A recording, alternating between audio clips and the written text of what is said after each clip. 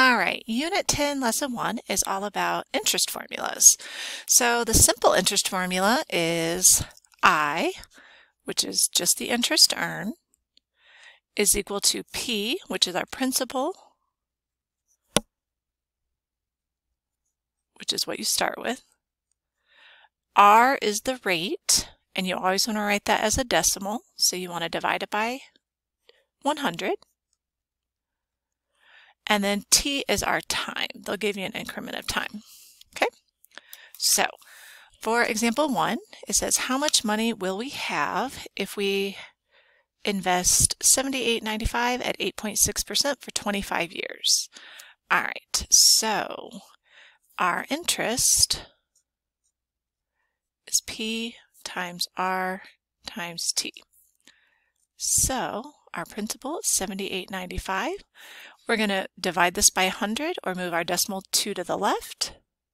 So 0.086, and our increment is 25 years. So we are going to multiply those all out. All right, I've got 7895 times 0.086 times 25. Now, this is already in 2 decimal places since it's money, and we've got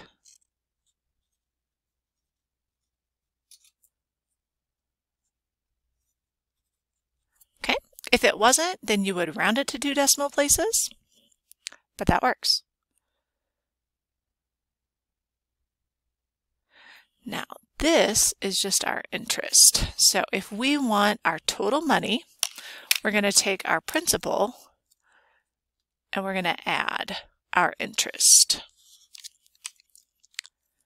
So plus 7895. So altogether we'd have about $24,000.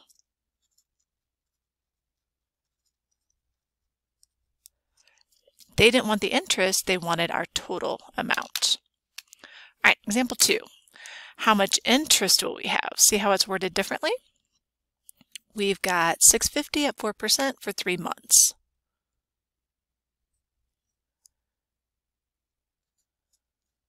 So P, R, T. All right, so we've got our principal, our rate, so it starts here, divided by 100, so 0.04. And our time, this is 3 months, and our interest rate is a yearly interest rate. So we can always do 3 divided by 12 months.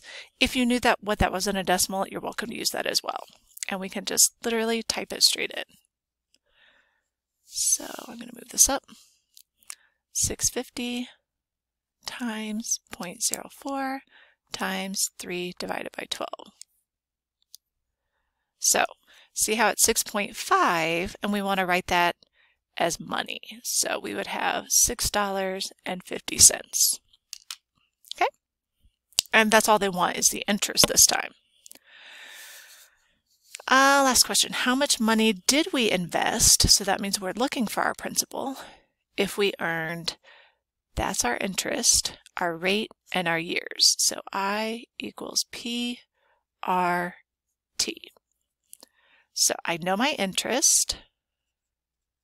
We're going to substitute. I don't know my principal.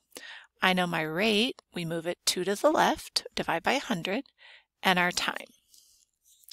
So I'm going to go ahead and multiply those out. So 5 times 0.085 is 0.425. And to get P by itself, we're going to divide by our decimal. So type that in. And we started with 78,870. And notice I do have a bunch of decimal places, so we're going to round since it's money. And that's the principal that we started with.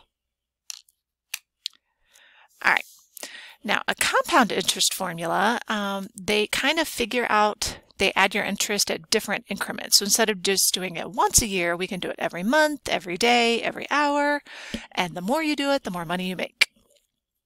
So A is our final amount. P is our principal, what we start with. The 1 stays, the plus stays. R is still our rate as a decimal. N is the number of times, they call it compounding. That's how many times they calculate it. N is still the same. And then T is our time. Okay? All right, so let's do some of these. Same thing, money goes to 2 decimal places. So I'm going to leave that there. We've got, and you'll notice the difference is now we start seeing the word compounded. So A equals P 1 plus R over N to the NT, and substitute what you know. So I don't know my final amount. We're going to start with 42,000. 1 plus our rate, we're going to move this 2 to the left. N, so if it's compounded monthly, that means that our N is 12. And then N times T, 12 times 10 years. Now, you can type this all into your calculator. If you're using a different calculator, you'll need to do some things differently, but this is where you'll play around with yours to get it to match. So I've got 42652, 1 plus 0.035 divided by 12. And then my power, I'm going to use parentheses because I want to make sure it does 12 times 10 together. Okay? And this is money, so I'm going to make that 24 cents.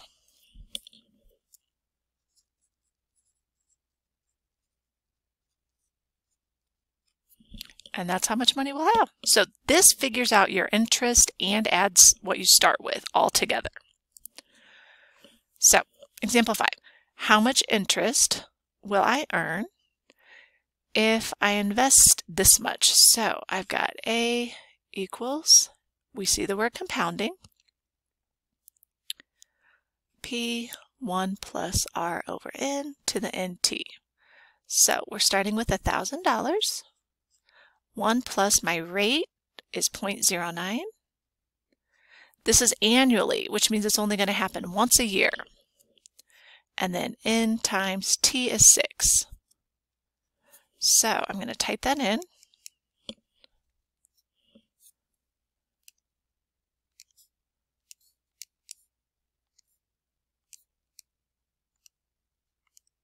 One times 6, and then I don't have to use parentheses.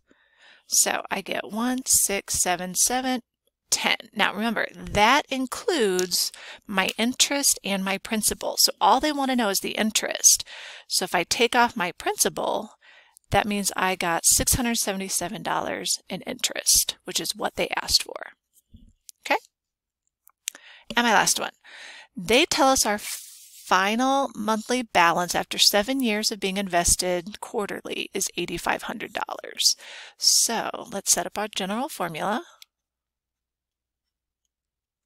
That means that $8,500 is what I ended up with. That's our A. How much money did we invest? So that is my P I need to find. 1 plus my rate, 0.0475, do not round.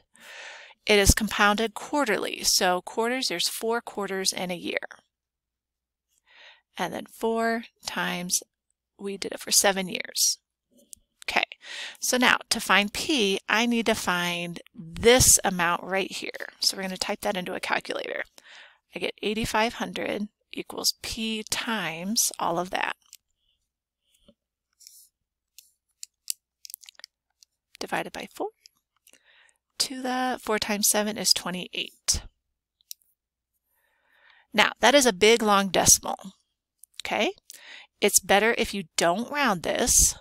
And so I know I'm going to divide.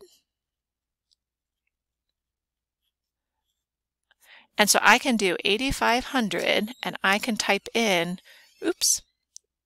8,500 divided by, if I hit answer on my calculator, it's going to put that big long decimal in here. So you'll want to do that. If you don't, your answer will be off, and that's why. So 6107.54. That would be how much money we started with.